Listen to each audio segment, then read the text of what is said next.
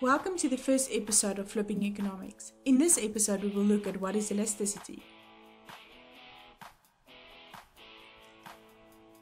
Have you ever wondered if an airline will still make a profit if the airline increase or decrease ticket prices? Or if the price of iPads increase, will Apple make a bigger profit?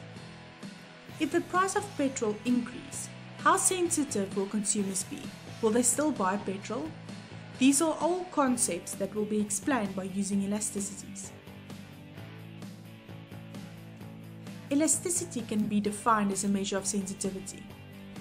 For example, how sensitive are consumers to price changes?